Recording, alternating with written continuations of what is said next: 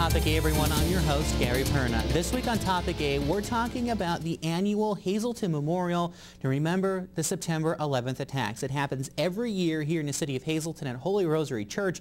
The organizers are here with me. We're going to talk about why it's important each and every year to remember that day on September 11th, 2001. Stay with us. We'll be right back after this break.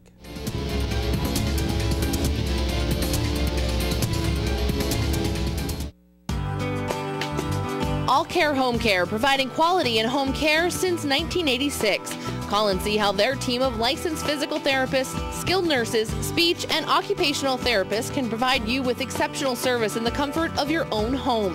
They also offer dietitian, home health aide, and medical social worker services. You have a choice in your health care. For safe, friendly, qualified care, call All Care Home Care today and let their team begin taking care of you and your loved ones.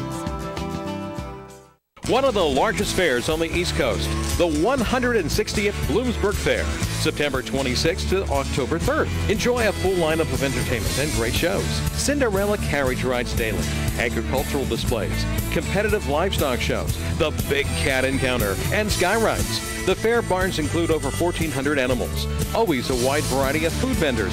Visit us online at bloomsburgfair.com or call 570-784-4949. Now open for the season, Berger's Farm Market. Everything that's available now, you'll find at Berger's Farm Market. Sweet corn, fresh picked bread and butter corn and Silver Queen, cantaloupes, tomatoes, and watermelon. Open 9 a.m. to dark, 7 days a week. Stop by or call them at 788-1773 for delicious fresh fruits and vegetables. Berger's Farm Market on the St. John's Road in Drums. During these changing times, is your insurance program up to date? I'm local Allstate agent Gary McNeilis. I invite you to come into our office or give us a call. We'll help you be sure that you have the proper coverage to take care of all your family's needs at a price you can afford. Now more than ever, you need to be in good hands to protect everything that's important to you. Our team of insurance professionals and I will be honored to serve you. Are you in good hands?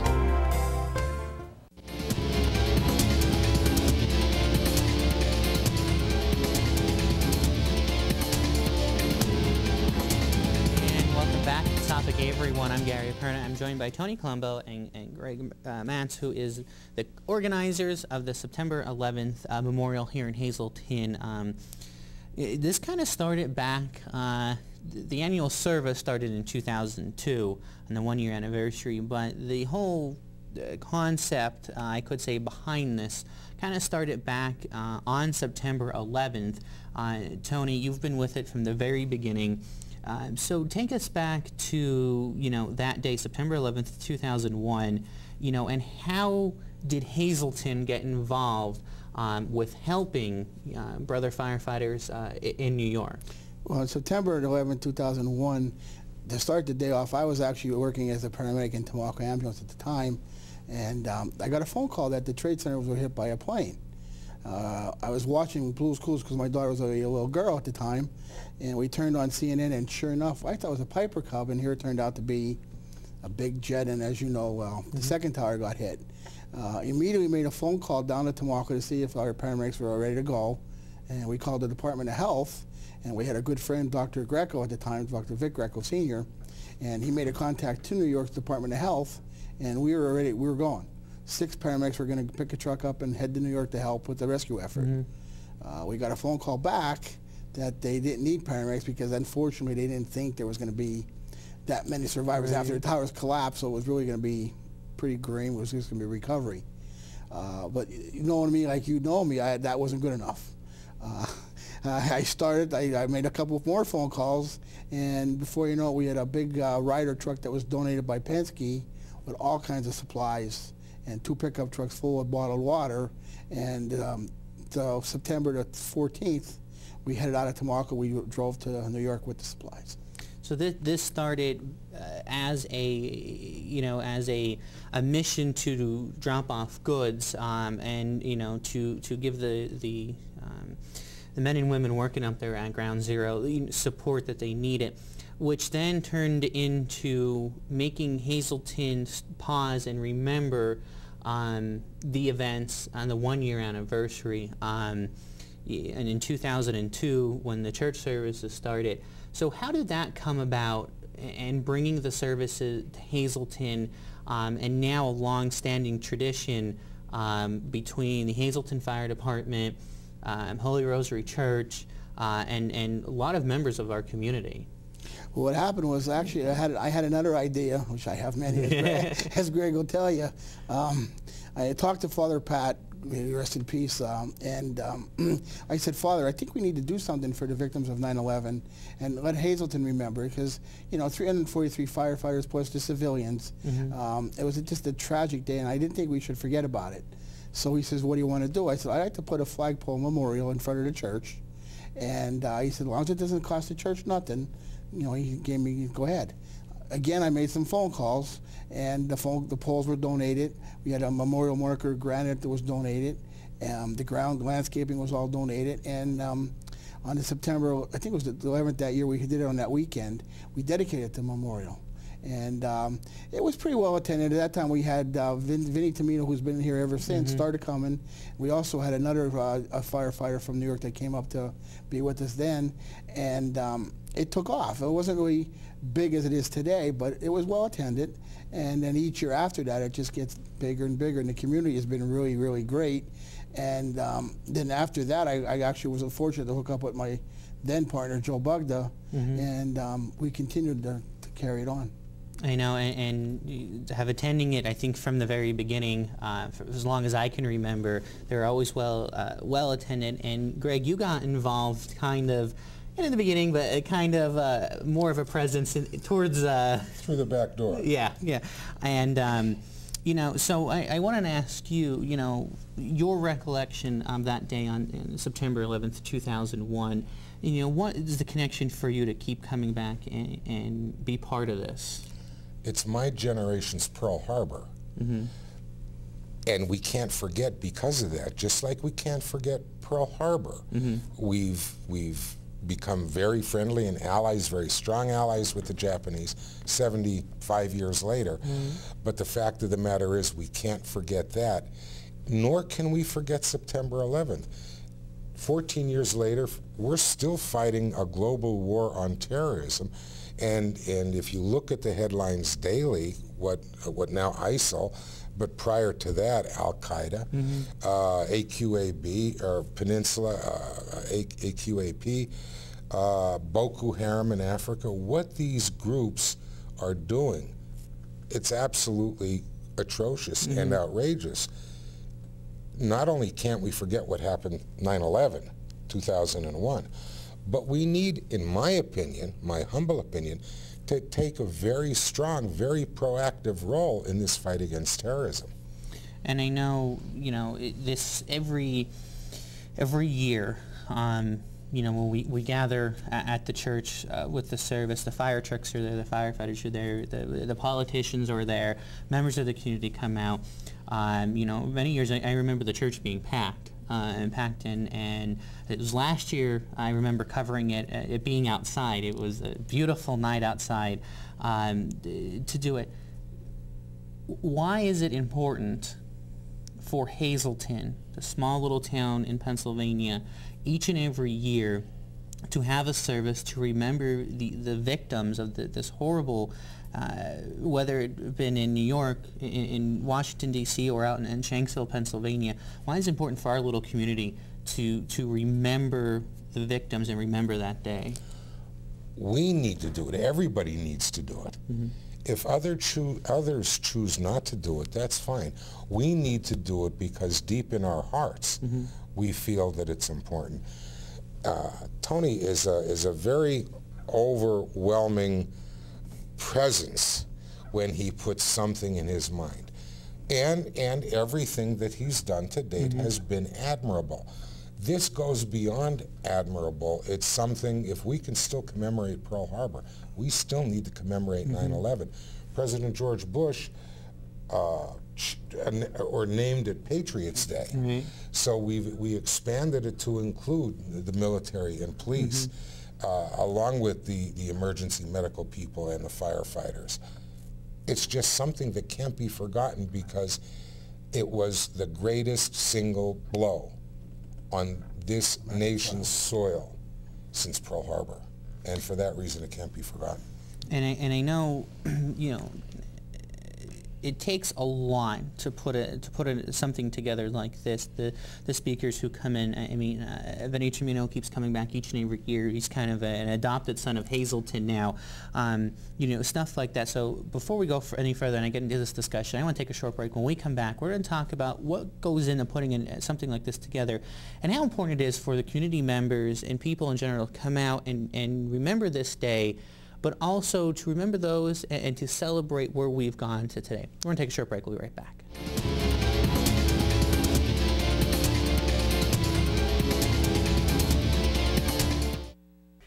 Minutes away. That's right. You're just minutes away from a great deal on a new car, truck, or SUV from Barber Ford. Two great locations, Exeter and Hazleton. The best deals on America's #1 brand are just 25 minutes from Prattville, 26 minutes from Jim Thorpe, 28 minutes from Tamaqua, 20 minutes from Shavertown, and 28 minutes from Clark Summit. Barber Ford in Exeter and Hazleton. Online at barberautogroup.com, where nobody but nobody sells for less. For all your projects, large and small, Bedrock Gardens has it all. They are fully stocked and ready to fill your order. Rubber mulch and rubber curbing to match. Lots of color choices to pick from. Wall stone, natural stone, full pallets ready to go. Their bins are full with rich colored quality mulch that will look wonderful all season long. Finish off your fabulous outdoor space with their quality patio furniture and easy to assemble fire pits. Everything you need for your summer projects. Delivery available or just stop by and they will load you up. Bedrock Gardens, locally owned and operated. Call today. Greater Hazleton's end of summer celebration. The annual homecoming is almost here. Mohican Sun at Pocono Downs presents Fun Fest in Center City, Hazleton, September 12th and 13th, with great ethnic and festival food and free entertainment. Always a crowd favorite is the fantastic Fun Fest Parade. New this year is a corporate float competition. Admission is free, parking is free. For more details, call the Greater Hazleton Chamber of Commerce or go to funfestpa.org. Fun Fest is made possible by these sponsors. It always feels good to pull my own part. Saves a lot of money, too. I've never actually pulled it before, but I think it's time. It's environmentally conscious, and it can be a lot of fun. If you're a do-it-yourselfer who's up for an adventure, then come out to Harry's You Pull It. Pull your own quality recycled auto parts for up to 90% off the cost of buying new. Savings like that will keep more money in the bank, which could lead to even greater fun. Harry's You Pull It. WeGotUsed.com. The Beer Garage, 202 East Diamond Avenue in Hazleton. More than just beer. Coffee, all sizes, only $1. Get your lottery tickets here, too. Stop in today. The Beer Garage in Hazleton. Tri-County Business Machines has been serving the Hazleton area with office supplies and furniture for over 35 years. We are your local Kyocera dealer for all your digital Kyocera copiers, printers, and faxes. For exceptional reliability, sales, and service, the call to make is to Tri-County Business Machines. Tri-County Business Machines, keeping your office up to speed. Tri-County Business Machines, located at 117 East Broad Street, Hazleton. Phone 459-0754 or visit us on the web at tricountybm.com.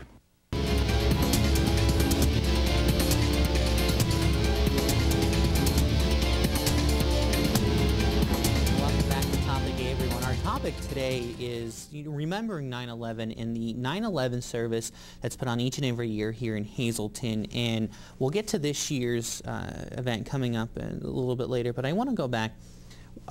Hazleton kind of has an adoptive son from New York, Vinny Tremino, a great guy to sit down and talk to. I've learned a lot from him in the couple of years that I've been now covering the 9/11 service. But how did this connection happen, Tony? How did Vinny get mixed up with Hazleton and start coming here each and every year? Well, the first year we made a phone call to New York trying to get a firefighter to come in to be with us, to be part of it. And actually the first year Vinny actually drove up that day. He didn't spend, usually now what he does, he comes up the night before and spends the night at the firehouse. But that year he came up that particular Sunday morning and drove back, and after we became friends. And needless to say, we were communicating, talking, and one thing led to another thing. And then he actually, what happened, he said, I'm going to spend my 9/11s in Hazleton. So every year we've invited him, and he told people, when they ask him, why do you come to Hazleton? He said, I don't want to be in the city on 9/11. That's for people that lost family members. Let them, not celebrate, but remember there. I'm going to go to Hazleton because Hazleton is actually probably one of the only cities or communities and fire departments that have done it right from the get-go. The 10 years, continuously. There was a fire department that they called the New York Fire Department for a piece of steel on a 10-year anniversary, and the fire guy said to them, well, why start now? It's 10 years later. You know, well, we've been doing it right through. And Vinny said, well, I go to Hazleton, and I can be anywhere. If Vinny gets it in his mind, like today, I want to go to Italy, he calls the airport, makes the flight, and guess what? He's on his way to Italy. So he can be wherever he wants. He chooses to come to Hazleton. And he's been here for many events. He doesn't only come for a 9/11. We had, years ago, we had that young girl, that poor Adriana Barlow was having issues with cancer. He came up to her event. We made Capriotti's New York City for the day. When Father Pat passed away, he came for the funeral. So Vinny's been in Hazleton quite often, and what he does, he likes to come here. He usually goes and see Harry at Bonanza because we've been, Harry's been good to us. And on his way out of the city, he goes and see Dave at third base for a hoagie. And he laughs because when they prepare him to go home, they give him a bag full of hoagies. And he said, just give me one, but they give him, you know how Dave gives him a bunch of them. Explain the steel. Well, I guess it's what now, at least it's 2 years ago now, that we actually dedicated a piece of steel up at the World Trade Center. At our memorial. And Vinny, what he did, Vinny was really active in getting it. And what he did, he made arrangements. We actually went where they have all the steel and all the trucks that were demolished that day at FDNY training headquarters. So Joe and I made a trip to New York, and we actually went in and we saw all the steel that was twisted and buckled, and he actually had a welder. We took us over, he actually cut a piece off, and we gave it to us, and that's our monument. And he also gave us each a rivet. He cut a rivet off of one of the pieces, and Joe and I have a rivet at our house that's actually a piece of the Trade Center. And it's a piece of history. When people come to Holy Rosary Church, they look at the flags, they look at the monument, and they just come to see the steel, and they just touch it. And it not that it brings closure, but it just, they remember that tragic day and show our American pride that, we can't forget. And that steel is a really tangible piece of evidence to connect the person with the events of that day. I just recently took a trip up, and I did the museum at Ground Zero and walked through that, and here we are 14 years later, and it still hits you. I'm walking through this museum, and it took me 3.5 hours. It would probably taken me longer, but it's just it takes you back to that day. On September 11, 2001, I was a 4th grade student at Monte Area, and I can still remember I was in the art room with Mrs. Thomas, in our project that day, and I can remember them telling the teachers to, each teacher got a note handed to them, and they, closed the blinds. And that was it, and we went on our day, not knowing until I got home that day, what really happened. And I think no matter what, as you said earlier, it's the generation now, it's their Pearl Harbor. And, you talk to a World War II veteran, and they remember that day. They can tell you what they were doing, what they had, and today, I could still remember, and, Tony, and you, we all remember where we were, what we were doing. And it's to the point now where the generation, or I should say the younger kids behind me, weren't alive for it, or were too young to remember anything. And it hits you when my 10-year-old, 11-year-old cousin says to me when we were on the tour in New York, what is this? What is that? And you have to remember that he wasn't even alive yet, and you have to try to explain it to somebody, and it's hard to do that. And going forward, Tony, how do we keep that alive? How do we keep this alive to make sure we never forget this, and most important, that history doesn't repeat itself? What we try to do, Gary, we try to keep it, the community involved. The very first year, what we did was we reached out to the students at Trinity Lutheran. When we went down to New York right after the fact, Trinity Lutheran kids, they did a collection. They had all kinds of clothing items and food items, and they made a big, huge banner that the kids that couldn't sign their name, they finger painted and had a handprint. And actually, that whole banner, that made it to Ground Zero.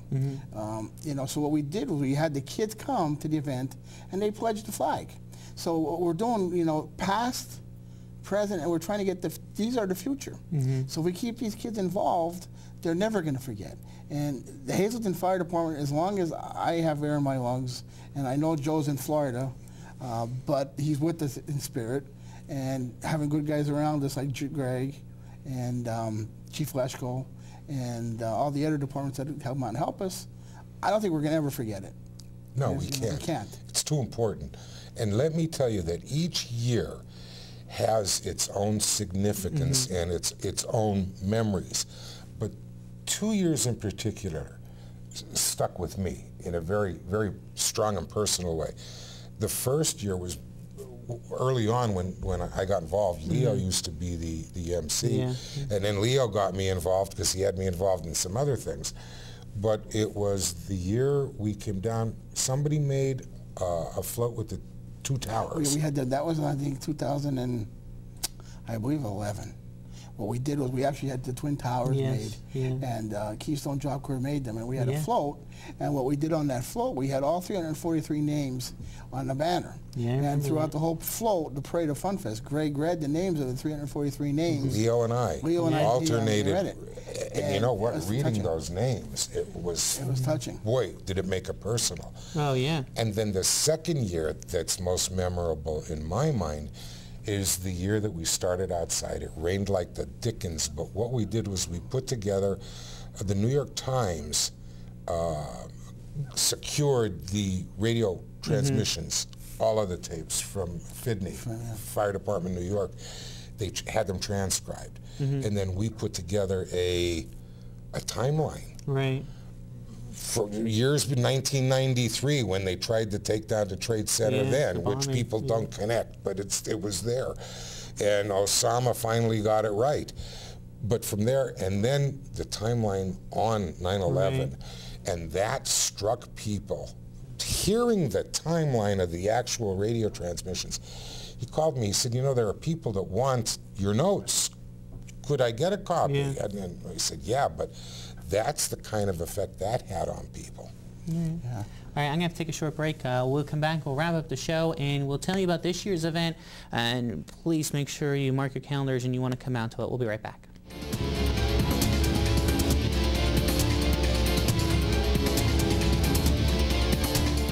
Honey, you mean everything to me. But I just want to let you know one thing before we go any further. No one beats a Fairway Chevrolet deal. No one. Fairway Chevrolet, Route 309 in Hazel Township. Hey, no one beats a Fairway deal. No one.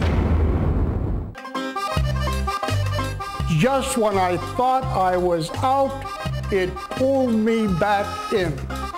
Homemade quality food with guaranteed affordable prices. So come on down. Foodie's Place will make you a meal you can't refuse.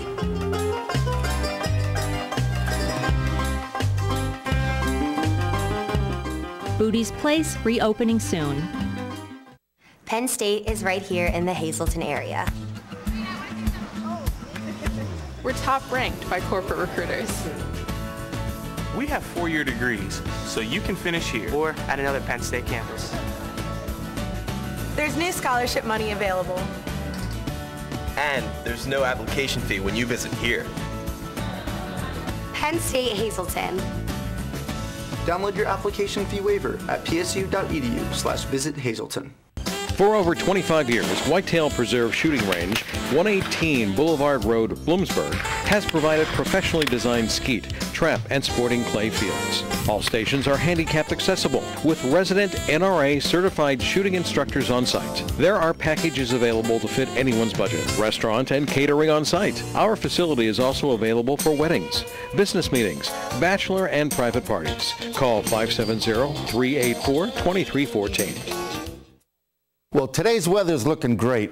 What a day it's going to be. So when you're out there, remember, no one beats a Fairway Chevrolet deal. No one. Fairway Chevrolet, Route 309 in Hazel Township. Hey, no one beats a Fairway deal. No one.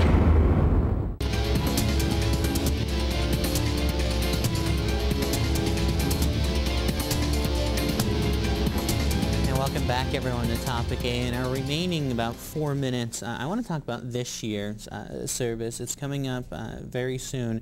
Tony, what can we expect this year, and what's the drive to make sure that this goes on for many years to come and that the people continue to come out? Well, this year we're going to be at Holy Rosary Church again. We're starting at 7 o'clock. We're asking all sister companies, fire, EMS, police, to be there at 6:30 in Class A uniforms. At 7 o'clock sharp, we're going to be bike piped in, and we're going to have a little service outside, a prayer service. Weather permitting, if it changes that the weather's inclement, we're all going to go inside the church, of course.